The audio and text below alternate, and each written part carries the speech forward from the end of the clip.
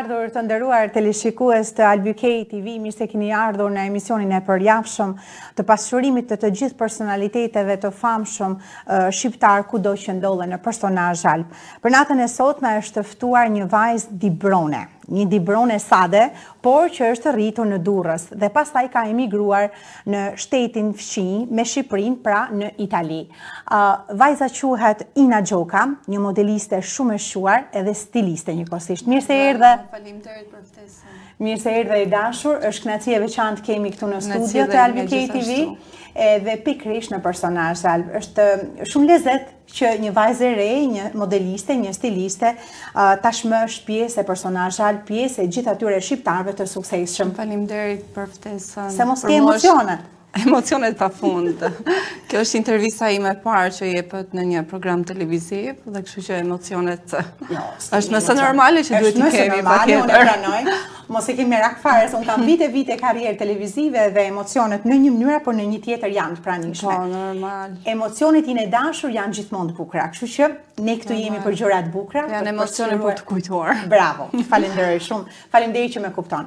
Dashur miq, Ina është një vajzë e cila me të vërtet po bën karrierë në Itali, një karrierë në modelim, në stilim, është me të vërtet shumë interesante dhe me qenë se kjo vajza është e suksesshme, unë e kam patur kënaqësinë ta kem sonte në studio. Për kënaqësinë tuaj do të na tregoj shumë gjëra interesante, por fillimisht kam dëshirë ta pyes Inën, si e përkufizon veten? Atëherë, veten e përkufizoj. Mendoj e ndjej veten shumë të realizuar. Bravo. Duke qenë se ne vim nga Shqipëria dhe në Shqipëri ndoshta shumë gjëra nuk na ofrohen. Dhe në vendet fshinj ndoshta mund të kemi mundësi që të ecim më përpara. Bravo.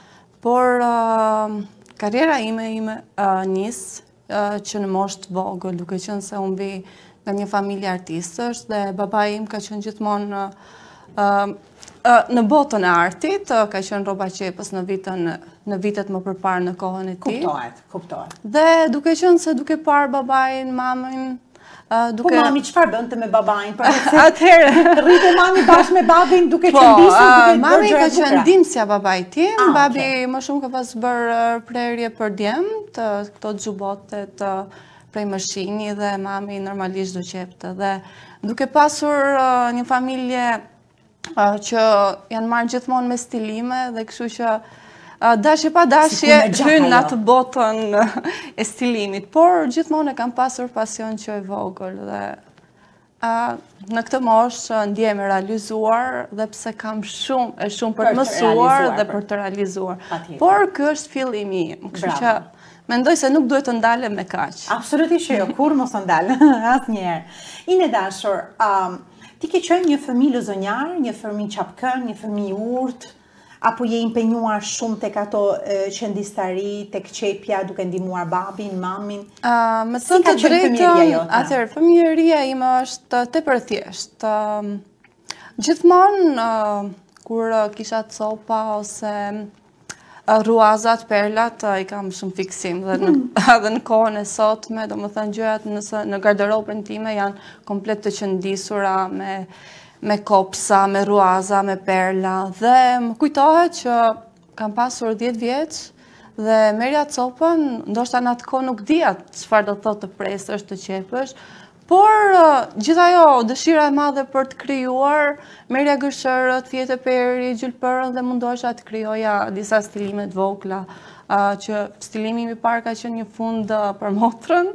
Atëherë unë kam pas 10 vjeç. Çfarë bëi fjala ajo? Kjo është në moshën 10 vjeçare. Unë atëherë dija çepja. Po, atëherë mendoja sikur jam e realizuar çfarë po bëj. Por që regjia e dashur na ndihmon me disa pamje shumë interesante, të cilat do të kemi mundësi pak më vonë edhe t'i komentojmë apo jo. Okej. Mirë, Ina, si fillim startove, po kush ishte ai personi që të ndihmoi për të startuar? Pra, ose kush ishte ai personi që fillimisht e zbuloi talentin tënd dhe pastaj të ndihmoi? Patjetër babai, mami, po dikush tjetër apo jo? Atëherë, siç e thash dhe më përpara, fillimet e mia janë në Shqipëri.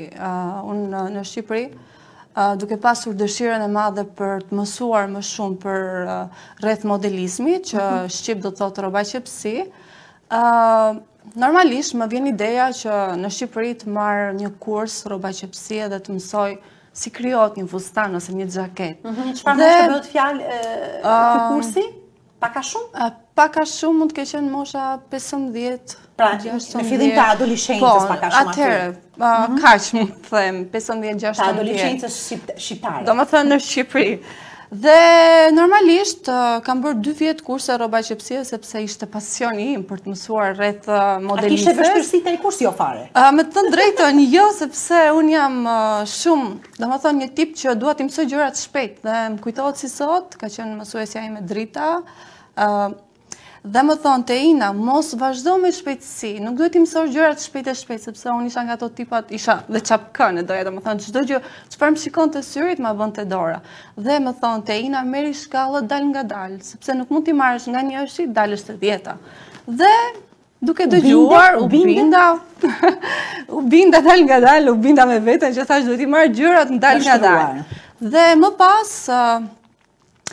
në moshën 20 vjeçare, kam ardhur në Itali, dhe normalisht... Ki shkuar në Itali? Po, kam ardhur në Itali, kam shkuar në Itali. Gabojemi këtu, kam ardhur, jemi në Londer. Kjo është intervista ime e parë në Londer. Edhe kam ardhur në Itali dhe fillimisht isha e martuar dhe i them bashkëshortit... Po për një, mos u martu ka që shpejt, kemi rrugë për dur deri tek martesa, 1 sekond. A mendon, okej, atëherë kjo është lidhja sepse bashkëshorti im është ai që... Po pritse, edhe bashkëshortin do e kemi, do e rregojmë ca gjëra. Tash të ndalim tek fëmijëria. Pra, aty u zbulua, fillove në ato gjërat e vogla, por që kishin një ide dhe një perspektiv shumë të madhe. Pra që tregonin që Ina absolutisht ka talent për të ardhmen. Okej. Shkollën e fillore ku e ke kryer? Në Durres tek Baramcuri. Okej, po sa vjeç je bërë në Dibër? Se nuk ma the, unë prezantova si një Dibrane, kështu Dibrane. Atëherë, unë kam lindur në Dibër, në Bulqis. Dhe në moshën 6 vjeçare jemi shkëputur dhe kemi jetuar në Durres. Okej. Pastaj, sa vite ke qëndruar në Durres? Në Durres kam qëndruar deri në moshën 20 vjeçare. Okej, çfarë të pëlqen nga Durrësi? Edhe pse nuk është qyteti vendlinja, nuk është qyteti lindjes, po në fakt nga Durrësi gjithçka më pëlqen. Domethënë gjithçka më pëlqen nga gjithë Shqipëria, sepse Shqipëria është vendi im. Dhe për ne emigrantët që dalim jashtë... Po mirë, posaçërisht nga Durrësi. Nga Durrësi, çfarë më pëlqen? Shumë gjëra. Domethënë jam rritur aty, miqësia që është e rëndësishme, familjarët, kjo është që na bashkon. Por nuk është se kam diçka të veçantë çfarë pëlqen nga Durrësi. Okej. Aty ke kryer edhe shkollën e mesme apo jo? Po. Gjatë kësaj periudhe, pra nga mosha 10 vjeçare që tashmë ti kishe startuar deri në mbarim të shkollës së mesme, a ke bërë ndonjë punim, a ke marrë pjesë në ndonjë sfilat apo cila ka qenë edhe diçka tjetër, një arsimim shtesë për stilim dhe modelim? Në Shqipëri, rreth profesionit tim nuk është se kam marrë pjesë kur gjendesha në Shqipëri. Çdo gjë ka filluar pasi unë kam qenë në Itali. Domethënë, kur unë kam ardhur që shkova në Itali, nga aty më lind dëshira e madhe për me qenë afër Shqipërisë, sepse ne kur shkojmë në emigracion jemi pothuajse ndjehemi vetëm dhe dëshira për të lidhur me Shqipërinë, aty vazhdon çdo gjë, çfarë duhet bëj, aktivitete, gjëra. Dhe me sa po kujtoj tani, domethënë stilimi im i parë ka qenë kur ka qenë 100 vjetori pavarësisht që kam qepur një fustan kuqezi dhe aty kam prezantuar domethënë për të marrë pjesë në këtë event që ishte festa 100 vjetorit të pavarësisë të Shqipërisë. Dhe pse s'kam qenë aty prezente, por e kam dërguar. S'ka problem, është prezantuar punimi. Po, është prezantuar dhe më pas është folur në Top Channel për këtë stilim, sepse ishte origjinaliteti i glamurisë shqiptar. Kuptohet. E dashur, nga mosha 10 vjeçare deri në mbarim të gjimnazit, a ke bërë ndonjë punim gjatë kësaj periudhe, gjatë këtij harku kohor? Atëherë, punimet në Shqipëri është fillimi, domethënë janë bazat që unë kam mësuar rreth prerjes. Domethënë që janë stilime të thjeshta, nuk është se mund të flasim për stilimet e mëdha, siç vazhdojnë pasi kam ardhur në Itali, domethënë qendistaria, prerjet, dizenjot. Po shkollën e mesme për çfarë ke kryer? Është shkolla e mesme normale, e përgjithshme. Po gjatë adoleshencës, a nuk e patur ndonjë indikacion kështu, hajde të marr ndonjë prerje të bukur, ndonjë fustan me çik barkun jashtë. Jo, këto nuk kanë ndodhur. Nuk kanë ndodhur. Thjesht në Shqipëri është si më thënë, një pasionimi i fshehur, ose është një botë që akoma nuk ka lullzuar ose të shpërthej. Kjo ka vazhduar pasi jam shkëputur. E kupton. Pasi jam shkëputur. Ndoshta po të më pyesin njerëzit për shumë sa vjet ke që qepën ose që merresh me vite. Unë kam vazhduar, domethënë ka 10 vjet. Që në moshën, them 20 vjeçare është mosha që unë kam nisur punë në Itali, në atelier. Dhe aty vazhdojnë e gjithë pjesa. Por fillimet kanë qënë shumë herët saq. Po, normalisht vazhdojnë që nga mosha 10 vjeçare, domethënë pasioni për qepjet, akoma sot i kujtoj domethënë disa prerje. Ndoshta edhe funim ka pak fundi ka të prerjen kur kam qenë e vogël, ato palat që i bënin kështu qepje dhe poshtë ishte komplet e lirë, domethënë pjesa e palave. Ine dashur, si u njohëm me bashkëshortin? Na trego tash Italinë, çik tash edhe historinë e bashkëshortit e përshëndesim. Do të flasim edhe për këtë pjesë. Po, do flasim tani. Si u njohëm me bashkëshortin? Si jemi njohur? Mos më thuaj që e njohur kështu në Facebook, online, live, diku atje këtu. Fakt. E kam pak emocion këtë pjesën si jam njohur me bashkëshortin, por... Po na thuaj të përgjithshme, mos na thuaj shumë të detajuar, po e përgjithshme. Atëherë, përgjithshmja jonë është kontakte mes familjarëve.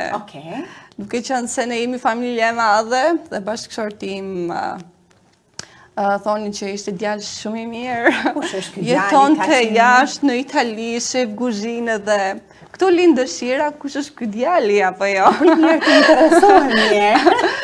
Por njoja jonë e parë... A mban mend atë impaktin e parë, atë përballjen e parë, prezantimi si jeni? A jeni mirë? Na trego pak atë moment. Prezantimet tona nuk kanë qenë vetëm një, kanë qenë të shumta. Ja, po të parin fare, atë të parin. Ai pari. Atë ma thuaj. Duhet ta them patjetër. Të keqen.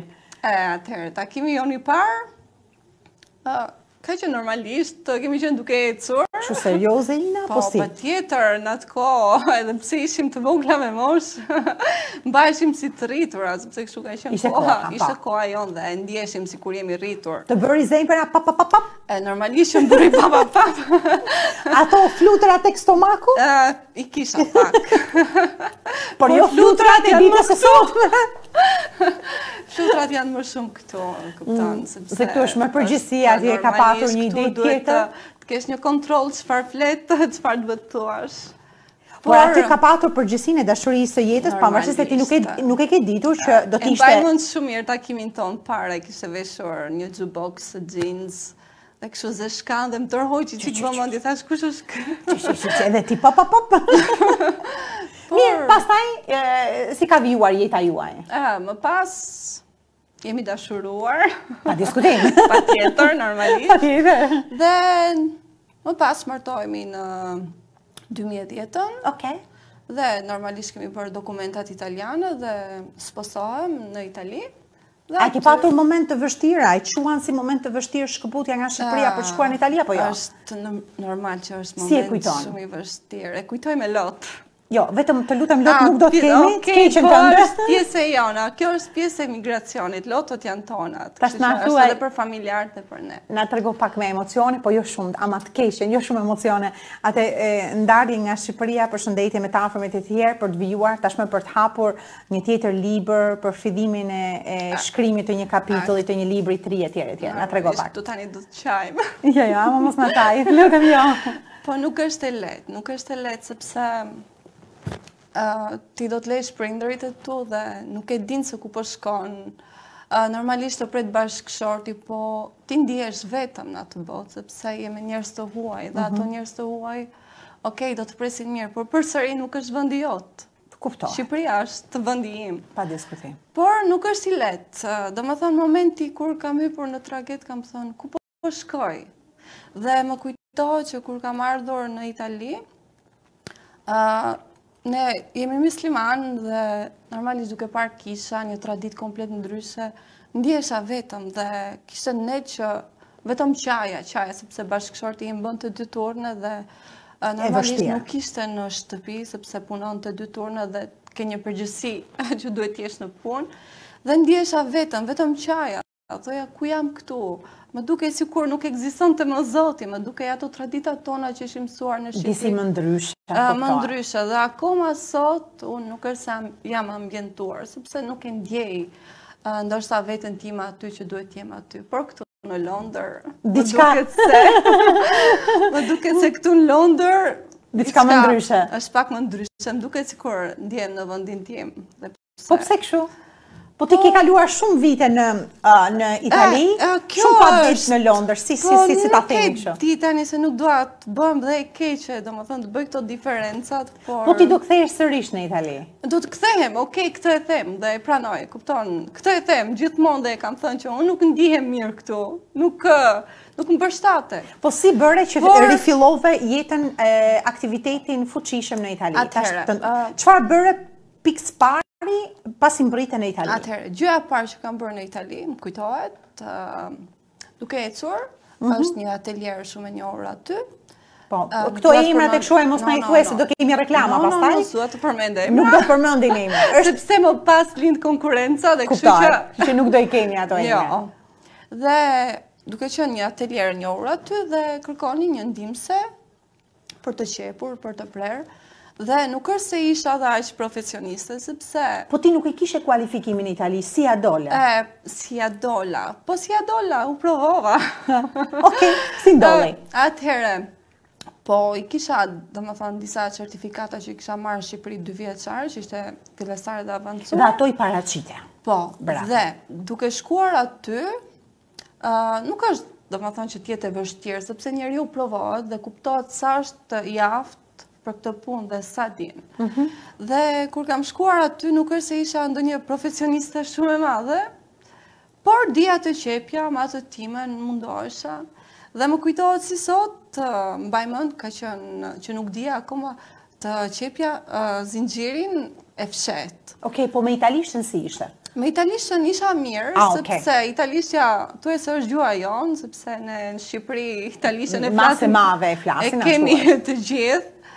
Po si të pranuan aty? Vetëm paraqite dokumentat certifikata shqiptare? Jo, duhet bësh provë. Si e kalove provën? Me sukses, përderisa unë u bëra pjesë e kësaj atelieri, do të thotë që me sukses. Kam punuar për 3 vjet aty dhe më pas... Po pse u shkëpute nga atelieri? Aty vazhdon i çik, si thuhet, si mund ta themi, xhelozia. Ashtu ndodh gjithmonë. Kjo është gjë që nuk është se e them vetëm unë, por... Jo, ndodh gjithandej. Ndodh gjithandej, por... se nuk duhet flasim shumë të tregojmë këto pjesët e vështirësisë, sepse nuk është se kam pas dhe aq të lehtë. Absolutisht, ajo kuptoj që se ke patur lehtë, po ne jemi këtu për t'i treguar gjithë teleshikuesit e Albukej TV, gjithë atyre miqve të Personazh Alb kudo që na ndjekin, që suksesi nuk arrihet lehtë. Suksesi arrihet me punë dhe fuqishëm, kuptohet. Kështu që nuk e kam pasur dhe aq të lehtë, por duke qenë aty, mbaj mend, duhet i them të këto. Po thuaj keqe. Okej, më lind dëshira, normalisht si një vajzë e re, isha në moshën 21 vjeçare, më lind dëshira të bëja fustane, të bëja sfilata, siç kisha bërë atë prezantimin e parë në Shqipëri për eventin qytetorin, e pavarësisë.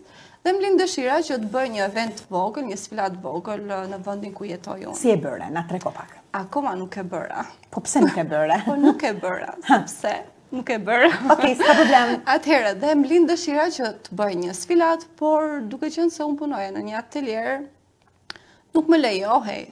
Dhe më kujtohet si sot, jam ndjerë shumë keq, kur më kanë thënë, ti nuk mund të bësh, domethënë X person, ti nuk mund të bësh sfilat këtu, sepse duhet jesh një stiliste. Dhe kupton, dhe ti ishe vetëm modelista saj kohë. Unë isha vetëm modeliste dhe normalisht... Këtu na filloi problemi tjetër tashmë. Normalisht ndjesh keq. Dhe duke parë këtë situatën, domethënë që nuk isha e realizuar dhe ndjesha e bllokuar, më lind dëshira që unë të ndjek rrugën time vetë. Okej. Sepse ti nuk mund bësh, domethënë dikushi domethënë në një vend ku punon dhe ai tjetri të nxjerr ty si një profesioniste. Duhet të jesh vetë që të ndjekësh rrugën tënde. Si a dole? Çfarë bëre? Si a dola. Atëherë rastësia ime ka qenë në një gazetë. Ti shumë me rastësi. Po, jo, në rastësia. Çdo gjë është rastësi. Kjo është domethënë gjëra me ke kontaktuar rastësisht. Rastësi, e kupton çdo gjë, domethënë gjërat e mia kështu direkte të çastit, nuk është se bëjmë një projekt ose një plan për të realizuar. Okej, kthehemi tek gazeta, tek revista.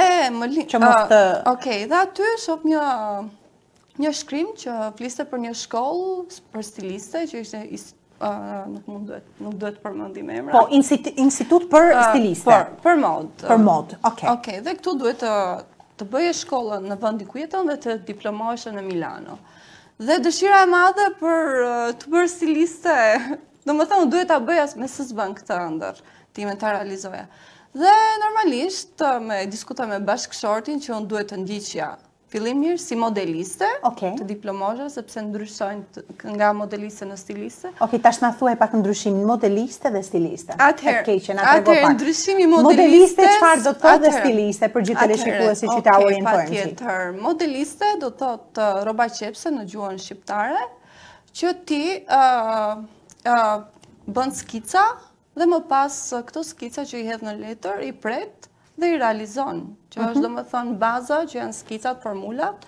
Nga këtu domethënë del prerja, nga prerja del qepja dhe realizimi i kapos, si mund të themi i veshjes. Okej. Dhe stilistja? Stilistja është ideatorja, ajo që krijon, domethënë dizenjot, në bazë të copës, çfarë do të krijosh, çfarë modeli do të sjellësh. Sepse dashur teleshikues Ina Gjoka është edhe modeliste dhe stiliste, kështu që është e kualifikuar. Ketë një stiliste. Bravo për të dyja. Ka shumë stilistë që janë të diplomuar si stilist, por nuk din pjesën e modelistes, që është gjë e rëndësishme. Tash ti e dashur më trego, fillove shkollën. Atëherë, fillova shkollën. A nuk bëre ndonjë provim paraprak?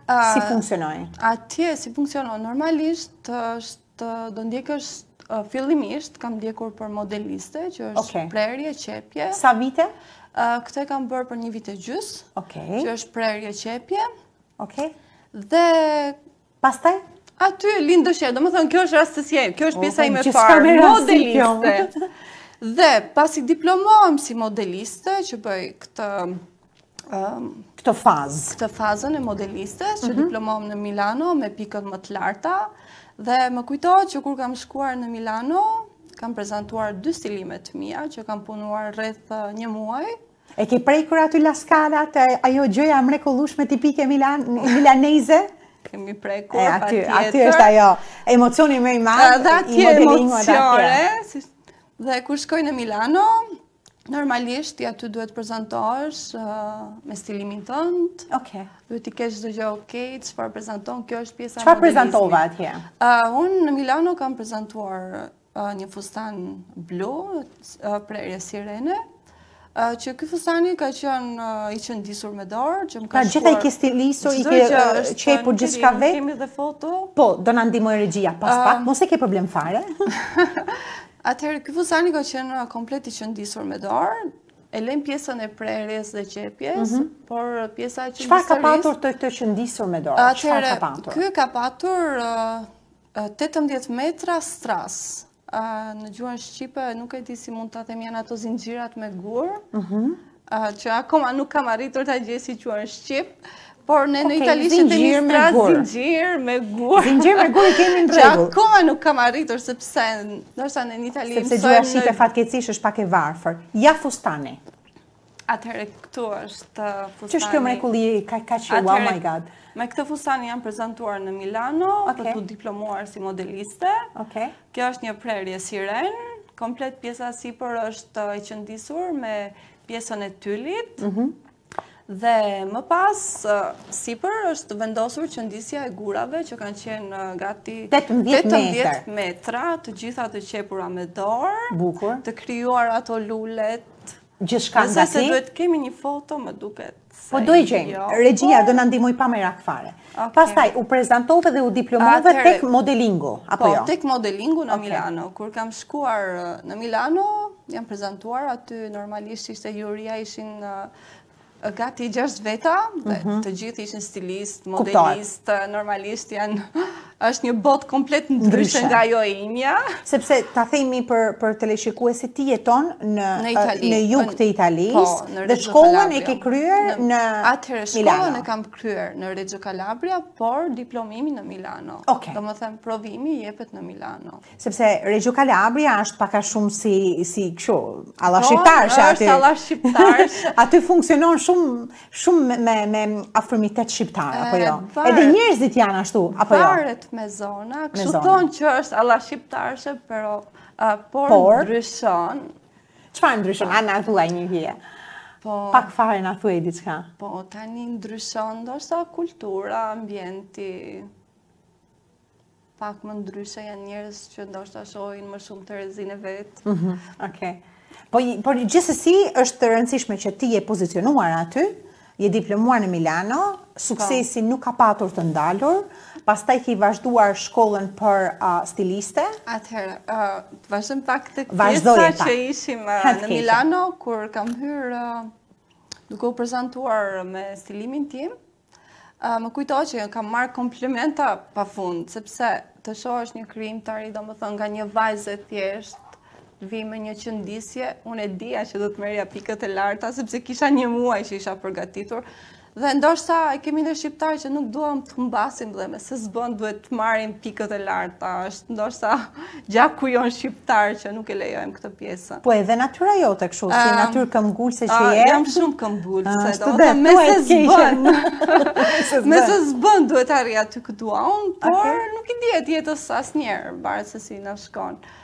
Më vonë ç'fandolli? Më pas, pasi u diplomova si modeliste, ishte faza e dytë që duhet diplomohesh si stiliste, nuk është se duhet ta lija në mes rrugën time. Sa vite ke studiuar si për rrugën e stilistes? 3 vjet. Atëherë çdo gjë lidhen bashkë, është modelistja dhe më pas stilistja. Bravo. Por unë duke qenë se nuk isha dhe aq e sigurt, zgjodha fillimisht modeliste. Ti bëje hapat e matur.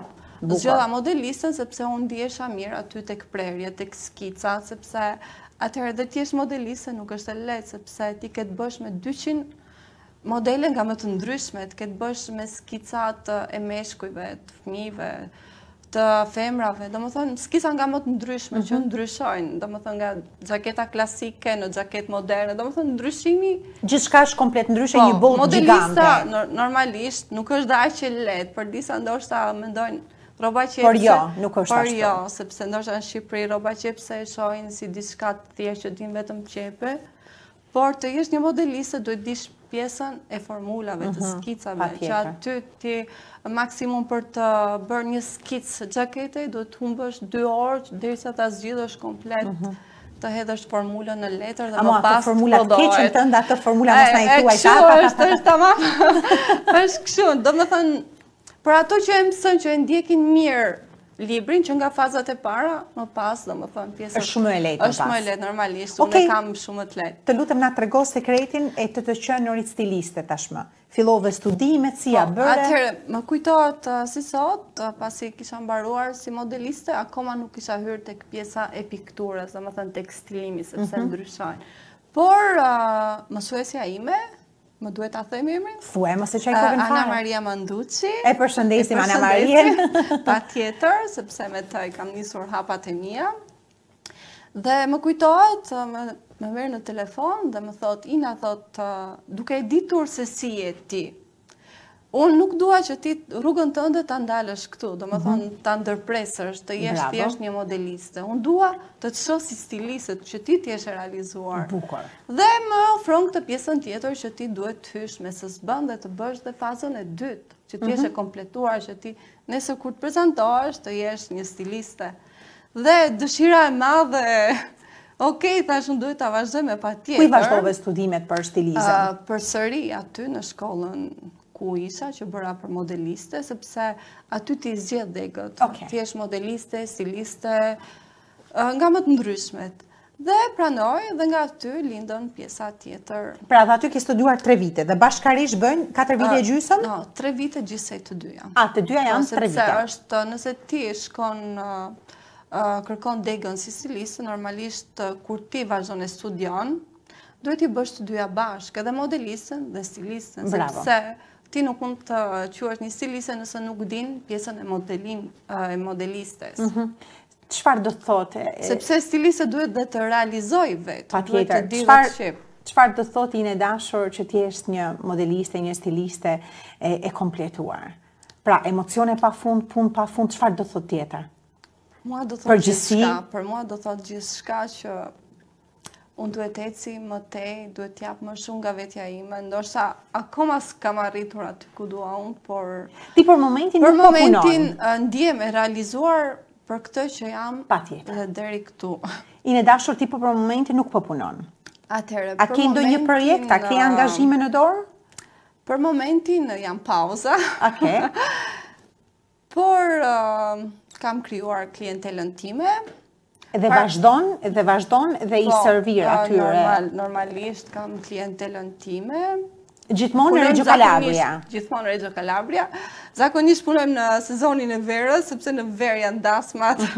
Po gjatë dimrit, gjatë sezonit dimrit, çfarë bëhet? Po gjatë dimrit vazhdojmë në krijimtarin tonë, aty tek laboratori im vazhdoj bëjmë eksperimente. Pra laboratorin e ke vazhdon sërish me laborator. Po normal, nuk ndalem. Ky është profesioni im dhe s'duhet të ndalem. Kur mos u ndal, të lutem kur. Tashti të shkputemi pak nga modelingu, nga stilistja, të shkputemi nga bota e artit. Ti je nën e një çuni fantastik, që ta kish me jetë me shëndet. Faleminderit shumë. Dhe na trego tashti, djali ka lindur në Itali, apo jo? Po. Hajde, na trego tashti diçka dhe për djalin, shpejt e shpejt. Atëherë, Gabrieli ka bën tani 6 vjeç. Me jetë edhe 100 inshallah. Me thënë të drejtën, ndiem nëna më e fatluntur në botë. Po pse? Atëherë. Ka diçka ndryshe, Gabrieli, patjetër, apo jo? Patjetër. Atëherë, nganjëherë mendojmë dhe themi, kur isha që nuk isha nën, nuk bëj asgjë. Dhe që në momenti që fëmia im ka ardhur në jetë, ka sjell çdo gjë pjesës time, që lidhet bota e stilimit, bota të jesh nën. Dhe çdo gjë jam, domethënë, i them faleminderit djalit tim sepse më ka bërë më aktive. Atëherë, ky është Gabrieli, ky është një portret imi, këtu kam provuar veten time të jem një piktore, sepse stilimi dhe piktura, domethënë të jesh piktore dhe stiliste ndryshojnë, nuk janë...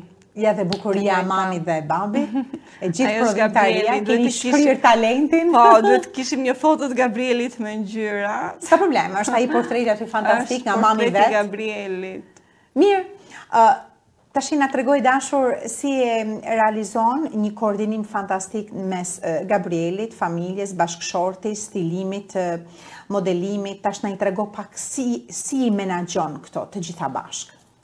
Atëherë, unë jam gato tipët që në rastis që gjatë të periudhës kur kemi punë, të punojmë nga mëngjesi deri në 12 natës.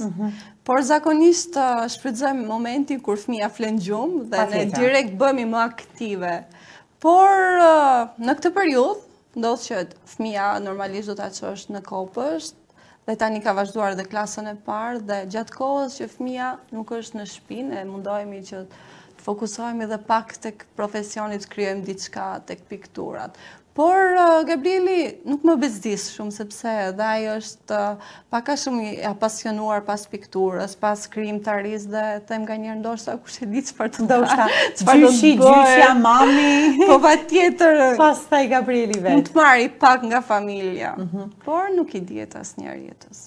Mund të jetë edhe gjenetike, ky talenti mund të jetë edhe gjenetike. Shpresojmë, por gjithmonë mundohem që ta fus pak tek bota e artit. Çfarë do profesioni tjetë, po vetëm tjetë brenda. Nganjëherë mendoj dhe i them bashkëshortit duhet ta çojmë në një kurs për piano, sepse babai im është dhe muzikant, është dhe prodhues shqipteliash. Kështu që ne jemi një familje, domethënë artistësh, duke vazhduar që nga daja im që tani nuk jeton më, por jemi një familje që botën e artit e kemi brenda, dhe kështu që duhet ta shfrytëzojmë, duhet ta nxjerrim në pa dhe Nuk mund t'ja lejoj dot vetes time që, domethënë, një pjesë e talentit që është, si mund ta them, dhurat nga Zoti, si mund ta themi, nuk mund ta lejoj asnjëherë që, domethënë, diçka që ti e ke brenda që është art, që ta mbash fshehur dhe mos e nxjerrësh jashtë. Po edhe bashkëshorti yt është artist në llojin e vet, sepse shef kuzhinë. Po, normalisht, dhe kuzhina është art në vetë, dhe dekoracioni që mund t'i bësh pjatës, dhe aty duhet pak fantazi. Cili ka fantazi më të madhe për të e paraqitur punën e vet? Pra, ai me pjata, me gjellëra, me antipasta etj. Apo Ina me copa? Atëherë jemi dy profesione komplet ndryshe. E me të shkepur.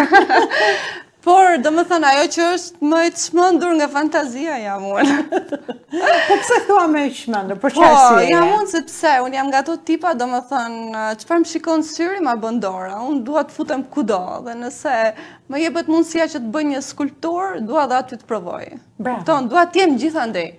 Bravo. Pak nga gjitha, por më pëlqen të eksperimentoj. Po, e kam parë që ti ke qef eksperimentin, në një mënyrë apo në një tjetër të përgëzoj, pa diskutim, kam parë që je shumë aktive dhe në rrjetet sociale, tash na trego pak ku je më shumë aktive. Facebooku njëherë me ato grupet i than fare, ato grupet se si Ina, pa Ina i ke tharë ato, një. Tjetër, çfarë ke diçka tjetër? Atëherë, unë më shumë merrem me rrjetet sociale, me Facebook-un. Por... Për çfarë bën fjala i grupi gjigant që aty? Përsëri do të dalim aty duke qenë si jemi emigrant, përsëri do të flasim për emigracionin. Okej. Çfarë ke bërë aty? Ta i grupi madh. Përsëri është kjo mungesa kur të mungon vendi jot. Dhe normalisht nga njerë kur ndjesh si kur nuk ke një krah të ngrohtë ose për shembull mbështetje, nuk po flasim mbështetje familjare, por mbështetje dhe jashtë. Ndoshta kur të bllokohesh, nuk e ke profesionin tënd që duhet të ecësh ose dhe më lind dëshira që të krijoj dhe unë diçka në rrjetet sociale, siç është dhe grupi Ti Talent, për t'u dhënë mbështetje talenteve që ndoshta unë fillimet e mia se kam pasur në 100%, por më lind dëshira që të krijojmë një grup Ti Talent bashkë me miken time Emi. E përshëndesim fort. Përshëndesim gjithashtu. Aty i dashur je keni realizuar këtë grup dhe aty bën pjesë disa lloje talentësh apo jo? Patjetër, kemi talent nga më të ndryshëm, piktur, skulptur, muzikant, shkrimtar, nga më të ndryshme. Si po ecën si grup? Për mendimin tim, them se po ecim shumë mirë. Bravo. Jemi një grup shumë i madh administratorësh, moderatorësh dhe jemi thuaj se 24 orë aty që ndjekim çdo lëvizje që bëhet në grup. A i kontrolloni kështu disa gjëra sepse ka dhe fantazirat e njerëzve janë të papërshkrueshme. Ja fut njëri aty një të shkruar, një budallallek aty dhe i eliminoni si funksion. Se kam parë që grupi juaj është goxha i pastër. Atëherë e menaxhoni mirë. Po, duke qenë se ne jemi një grup, domethënë i madh, dhe kemi shumë moderator, dhe thuaj se jemi aty 24 orë, por nuk lejoj. Dhe kontrolli është goxha i mirë. Po, normalisht, kur dikush do të postoj aty, normalisht duhet ta shohim ne se çfarë postimesh do të hedhim. Por grupi ka dhe rregulla që gjatë ditës janë postet e talenteve dhe në darkë janë temat e lira normalisht dhe për antarët që duan të argëtohen sepse nuk mund ta mbajmë grupin vetëm për talentët. Sepse nëse mbajmë vetëm për talentët, atëherë pjesa tjetër që janë antarët. Sikur menjanohet. Po. Dhe më ka pëlqyer gjithmonë që të jemi të barabartë. Bravo. Dhe aty unë nuk është se ndjem superiore si për tjerëve, por dua të jem domethënë me publikun të komunikoj të jemi të barabartë. Dhe kështu është e vërtet dhe ja kemi arritur që ne aty të ndjehemi mirë dhe të jemi barabartë dhe të respektojmë. Njëri tjetrin, duke qenë se është një grup që ka të bëjë me dy gjinit, si maskullore dhe femërore. Sa kohë ka ky grupi që funksionon? Atëherë që funksionon rregullisht ka një vit. Okej. Bravo.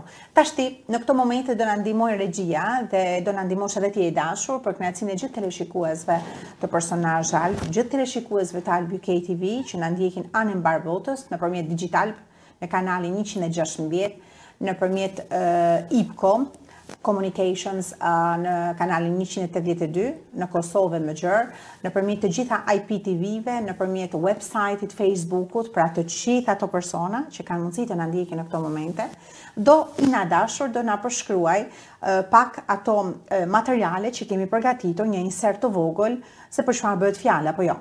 Do shikojmë aty së bashku në monitor fotografit, materialet që do na ndihmojë regjia jonë nderuar në këto momente dhe pastaj ne do të bëjmë disa përshkrime që t'i njohim edhe më së miri teleshikuesit me atë çka ti ke bërë për një hark kohor jo shumë të gjatë apo jo. Mirë, regjie dashur, i kemi gati materialin në këto momente po. Ky ishte fustani që e përshkruam. Është fustani i parë që jam diplomuar si modeliste. Okej. Dhe pastaj ky fustan ku ka përfunduar? Është shitur, është duruar, është ruajtur, është arkivuar? Është ruajtur. Si më nuk e ke shitur për të fituar ndonjë para? Nuk ka vlerë. Ajo diploma aty për çfarë? Diploma kjo është për stiliste. Nuk kam foto për momenti për modeliste. Kjo është diploma e stilistës. Okej, s'ka problem. Okej, shumë bukur. Dhe kjo diploma ka një hark kohor prej sa vite ka që është marrë kjo diplomë? Kjo është marrë tani edhe memoria nuk funksionon. Po se emocione bëjnë të vetën. Nuk ka problem, para disa viteve. Para 2 vitesh. Okej. Ku është kjo foto e bukur? Atëherë, kjo foto e bukur është në Londer, pushimet e mia në Londer. Të keqe, ha? Këtu ndjesha si flutur, si modele. Te London Eye, aty ka dalë, pak aty te cepi London Eye. Okej, një ndër ato çka Londra krenohet absolutisht, ka shumë drejt. Këtu është përsëri rastësi. Atëherë, kjo foto që është bërë këtu është bërë në Durres, tek amfiteatri. Dhe këtu ishim të papërgatitur dhe duhet të bënim një set fotografik kështu, e momentit. Kush t'i bën fotografit? Këtu jemi me një fotografe profesionale. Okej, profesioniste. Okej, bukur. Po ato lulet, ato gjërat e bukura që i ke përdorur? Ina. Mbajnë firmën tënde, apo jo? Po, normalisht. Dhe fustani është, atëherë me këtë fustan jam prezantuar në Rom, në janar. Okej. Është një frymëzim i viteve 50-60. Okej. Anni 50, i themi ne italianët. Duke përdorur. Ju italianët apo italianët? Kush i thot? Okej, shumë bukur. Këto fustanit e viteve 50-60, pse jo dhe 70, janë gjërat bukura. Kjo gjëja tjetër e bukur? Atëherë këtu ky stilim është përpara se të diplomohesha si modeliste dhe stiliste. Këtu është fillimet e mia. Domethënë këtu mund të ketë kjo foto domethënë mund të ketë rreth 5 vjet para. Ndoshta edhe më apo jo? 5-6. Atëherë kam qenë thjesht një rroba qipse. Atëherë kam qenë. Thjesht domethënë këtë fustanin që e kam stiluar domethënë pa ditur mirë teknikën, domethënë të skicave. Por që ka dalur perfekt. Është perfekt, sepse është dora. Wow. Këtu jemi përsëri në Durres. Shumë e bukur kjo. Edhe fotografi është profesionist apo jo? Po, patjetër këtu është profesionist. Këtu nuk është se duket mirë nga afër, por pjesa e sipër e bustit është komplet e qëndisur me dorë, me ruaza të vogla, të zeza. Okej. Ndërsa kjo pjesa sipër me që ke mbartur në duar është tyll. Është tyll, po. E cila shoqëron edhe një pjesë të sipër me të fustanit apo jo? Po, patjetër. Pjesa lart është komplet të tyll dhe më pas janë disa tyllëra që janë domethënë të qëndisur, prihen me gërshër dhe më pas aplikohen tek pjesa e bustit. Ndoshta nuk e shpjegoj mirë shqip se s'ka problem, nuk ka problem. Ine dashur, me sapo kuptoj, ti i parapëlqen këto copat kështu nazelie, transparente, këto tyllërat. Për shembull, edhe natën e sotme je paraqitur me tyll. Po, transparencia domethënë është bukur. Është bukur. Që është kjo gjëja e bukur tjetër këtu? Atëherë, këtu jemi në Reggio Calabria. Këtu ka qenë një event shumë i rëndësishëm. Këtu kanë qenë ftuar aktor italian, prezantues italian shumë të njohur. VIP-a, njerëz të famshëm. Po, njerëz me të vërtet famshëm. Okej. Dhe këtu kam prezantuar 2 stilime të mia, 3, pastaj u bën 6 sepse unë kam shumë. Por ka qenë një event shumë i mirë dhe kam pasur kontakte me njerëz vërtet të rëndësishëm. Bravo. Edhe ai fustani aty ky është fustani që jam prezantuar, domethënë kur jam diplomuar si modeliste, pjesa sipër është pjesa atyre zinxhirave siç e shpjeguam më përpara që janë 18 metra, komplet të qëndisura me dorë. Bukur. Bravo, më pëlqen. Është komplet me gur sipër pjesa lart. shumë delikate, po një diçka nuk po kuptoj, pse nuk I shet këto fustane? Atëherë, Pse nuk I arkivon? Çfarë bëhet, si funksionon? Po funksionon, atëherë duhet edhe mund t'i shes, por kur ke të bësh me diçka të rëndësishme që ndoshta sjellin kujtime shumë të rëndësishme në të ardhmen, patjetër dua t'i ruaj. Kjo foto e Aramës? Sepse ndoshta më shumë që e vlerësoj, ndoshta një njeri që mund ta blej, ndoshta nuk ja bën rëndësinë e dur, por me kalimin e kohës, absolutisht e di domethënë sa kohë kam shpenzuar dhe çfarë kam bërë. Ashtu bëj. Atëherë atëherë eksperimentet e mia, këtu janë eksperimentet. Atëherë këtu me një miken time që e përshëndes Liza, që është shkrimtare. Okej. Kemi krijuar domethënë këtë bluzën me stampime. Okej. Për publikun duke e bërë me shqitje, duke shqitur. Bukur. Më pëlqen si ide. Okej, por trëndafili është I pikturuar nga unë dhe shkrimi, domethënë poezia është shkruar nga mikja ime Liza, shkrimtare. E përshëndesim. Kemi bërë një bashkëpunim të vogël. Interesante, interesante. Diçka tjetër është në momente? Këtu jemi përsëri në një sfilat në Reggio Calabria. Atëherë këtu ka diçka të veçantë sepse këtu unë jam frymëzuar në flamurin tonë shqiptar, kuqezi dhe jam prezantuar me 2 stilime të mijat. Më thënë, kjo është e zeza dhe më pas vjen e kuqja. Po kuqen ku ja ke vendosur asaj shpejtës aty? Jo, do të shohim foton tjetër, sepse janë 2 modelet e mia që janë veshur njëra me të zezë, tjetra me të kuqe. Këto, domethënë, janë 2 modelet. Këto janë 2 modele që ne kemi shumë profesional. Ku I gjeni këto vajzat, këto modele? Atëherë, po këto janë të agjencisë, domethënë. Ne kur prezantojmë sfilata, domethënë, eventet që shkojmë, janë modelet, domethënë, që I kanë agjencisë. Po, bukur, më pëlqen. Mirë, diçka, një tjetër material I radhës do të jetë I servir në këto momente. Besoj? E njëjta, është e njëjta, domethënë, kuqezi, frymëzim I flamurit shqiptar.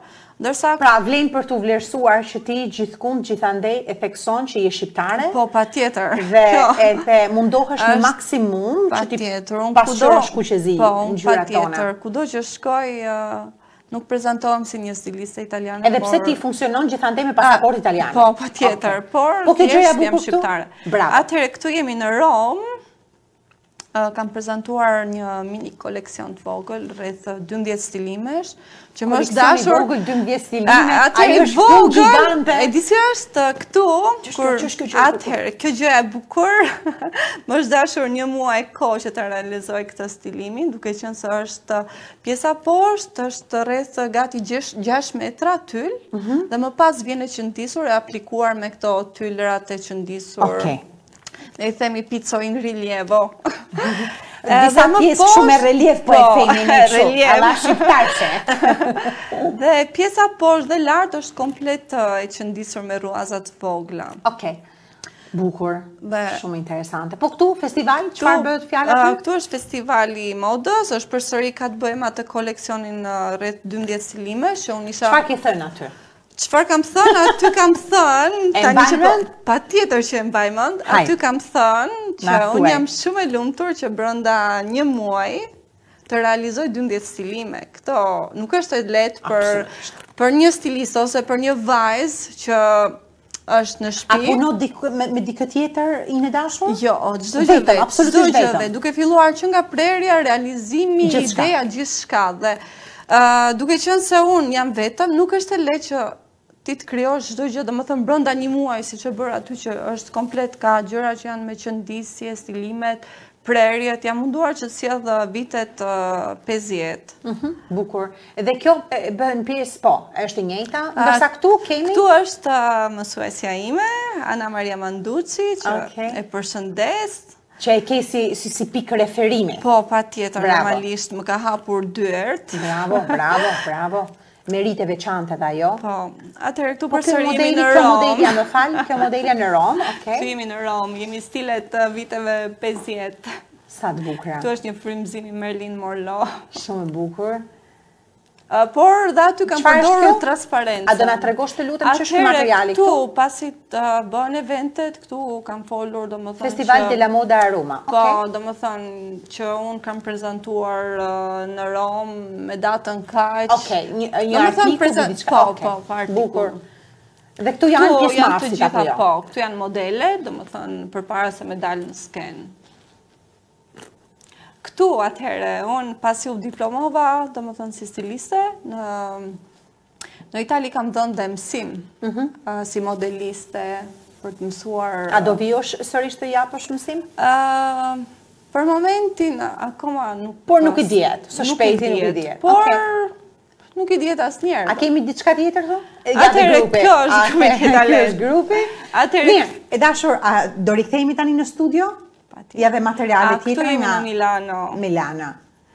Këto janë kujtime shumë të bukura për mua. Absolutisht. Kushtë ajo, la scala di Milano, aty afër, aty në krah, është mrekullim vete.